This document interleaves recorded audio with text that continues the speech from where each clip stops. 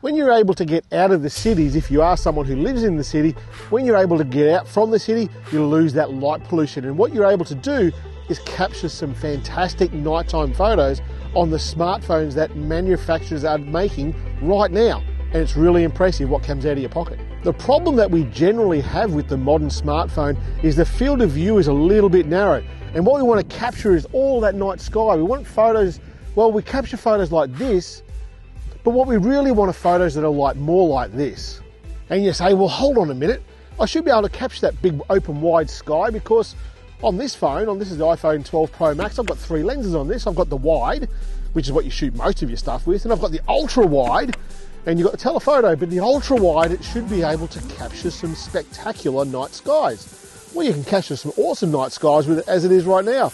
And during the daytime, taking those ultra wide images, that's just perfectly fine. And it's all to do with the aperture that is in the back of that wide angle lens and the ultra wide angle lens. So the way we're going to do it is use a Sandmark ultra wide lens, the wide angle lens that Sandmark makes. And it's going to screw directly back onto the back of my phone here in this case, and we're going to open up the field of view really wide whilst maintaining that f1.6 aperture, so we actually get more light and get more image, and we end up with some really cool night photos of the starry sky. So let me explain this. So as I look down here, this is an irrigation channel. There's some old mate's cows over here. There's a bit of a fire going on over here. He's just burning stuff off. It's nothing to be alarmed about. But down here, I think, and I'll check in a minute, but the Milky Way will rise up here, and I should be able to get some good reflection through the top of the channel here on the water at night time. And if I look out here, open up the camera app, just using the regular one-time zoom, I'm going to put it roughly in that sort of orientation there, looking down the channel. I want some reflection in that water, but I'm not going to get a great deal of the air, of the sky. So if I go to the ultra wide zoom, that's looking a lot better for what I want to achieve. But we know that the ultra wide lens is not going to do too well at night time. The way that I know where the Milky Way will rise is photo pills. And I'm going to use the augmented reality in photo pills to find out how this photo will look. So at 8 o'clock tonight, it's going to be sitting just above the channel there. And you can see it rises up into the sky, and I want to capture more of that than what is available in the regular lens. Not only will we capture more light, we'll also get more field of view. This channel goes roughly east. The Milky Way is going to rise in a east-southeast sort of an orientation. There's a pretty good road over there that we're going to maybe get some traffic lights coming along the edge of. So the wider we get, the better the shot has potential to get. But more importantly for this sort of photo, we've got the water down below and the Milky Way rising behind it. The more water I get and the more Milky Way I get, the more of a mirror effect that we'll get in this sort of a photo. So this location is great. We'll definitely give this a go tonight. The wind's still hanging around a bit. It's pushed a lot of the cloud away. There was a fair bit of cloud around here today, you would have seen that. So it's pushed a lot of that away, but unfortunately there's still a little bit up there. So we may not get spectacular sort of Milky Way galactic core photos, but we'll certainly get some stars, and you'll certainly see what a wide angle lens put onto the iPhone 12 Pro Max can do to widen that field of view for nighttime photos. So we've got the phone sitting on a tripod, pointing out to where we looked at today, to where that galactic core is rising above this channel of water out here, and we'll set up the photo. So what we're going to do is go into night mode, touch on a star, go 30 seconds, and let it shoot for 30 seconds because it's on the tripod. Let's do that. That doesn't look too bad. You can see a bit of stars there. There's a bit of cloud, and the iPhone tends to add a little bit of haze to this sort of an image, so we'll edit that up in a minute.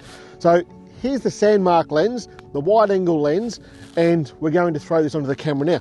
Now the way that, if you get out there and you get a little bit confused because it's dark, and I've run enough of these workshops with people at night time to take photos of stars that people tend to forget where things are.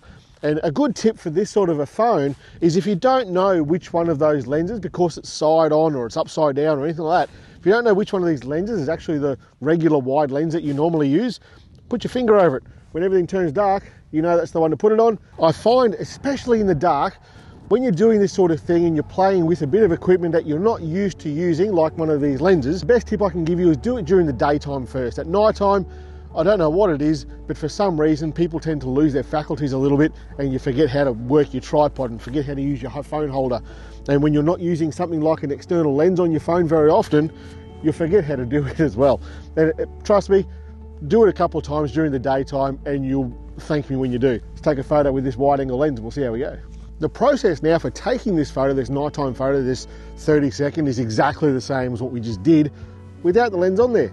So just go into the camera, go to photo, go to, because it's nighttime, it's dark enough, we hit the night mode button, touch on a star out there, and that's going to focus this whole system on that star out there, and hit the shutter button. We wait now for 30 seconds. I find that getting out of town and coming to a place like this where the skies are just so dark, there's something pretty special about that. There's no one around for miles. It's completely dark, and we're taking photos of the stars with our phone. It's just crazy what you can do now. It's just amazing, absolutely amazing. And when you're in a place like this is a Bortle 4 site, as in the light pollution is very little and the skies are really, really dark. Yeah, it's pretty cool. You can see stars on a clear night. You can see stars from one horizon to the other, and that's sensational. And I absolutely love getting out here and taking photos of those stars with your phone. And what we're doing here now, that's finished taking that photo now. What we're doing now is just, well, it's up in the game just that little bit. Let's go and have a look at this photo. So I can see on this, there's a bit of cloud there. There's a bit of cloud out where that Milky Way, the galactic core, is, and we're not going to capture it perfectly tonight, but we are going to see the difference this lens is going to make. Let me show you. So looking at this first photo, the first photo that we took here, you can see there's a little bit of cloud there. It is what it is, guys. It's unusual for here to get any sort of cloud, but we've got a little bit there tonight, and looking at where the wind's blowing from, we're going to get more, so we're probably not going to get much more out of it tonight. But what I am interested in to see is how much of a difference, how much more of that night sky we capture with this lens on there. So I think it's going to be pretty good. I'm just going to go into the photos here and have a quick look. There's the photo that I took first, and you can see the galactic core rising there, and you can see that cloud on the horizon. We can't do much about that, but that's pretty typical of what I get out of the iPhone 12 Pro Max right now.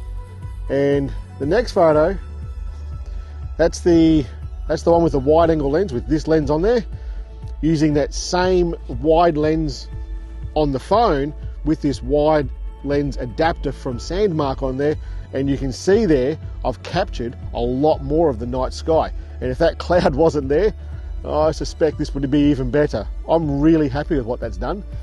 Absolutely worth doing this. I wasn't sure if it was going to work, and the guys over at Sandmark, I said, hey, I've got this idea, and they sent me this lens, and it's paid off. I reckon that's pretty bloody good. I think between using this and not using this in this situation, it's worthwhile using it. I think we capture more of the night sky, still with that wider aperture camera on the phone.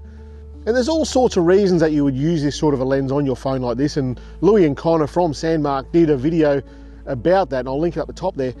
And they made some very valid points in that, with the distortions that you get on the regular ultra wide lens on this phone versus what you can do with this lens on this phone. And they make some very valid points. But when they got to lower light stuff, they didn't really cover the sort of night mode that you were going to use at ultra dark sort of settings, when it's really, really dark like it is right now. And it's amazing what the phones can do right now.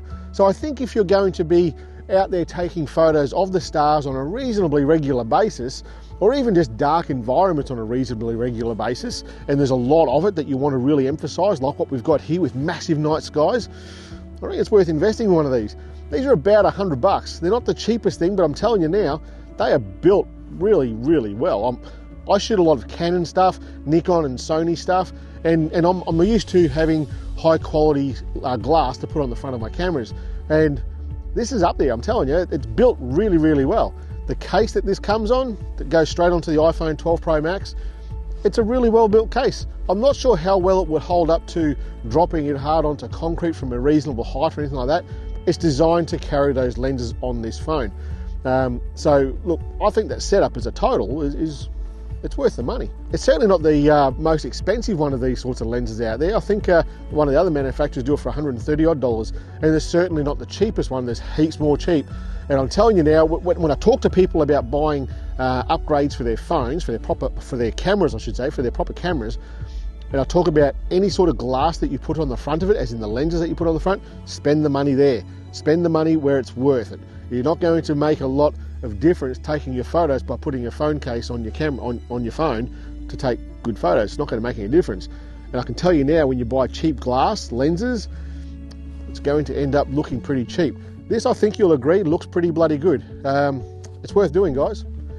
All right, I'm going to edit these up. I'll show you what they look like, and I'll see you later in the week. Catch you later.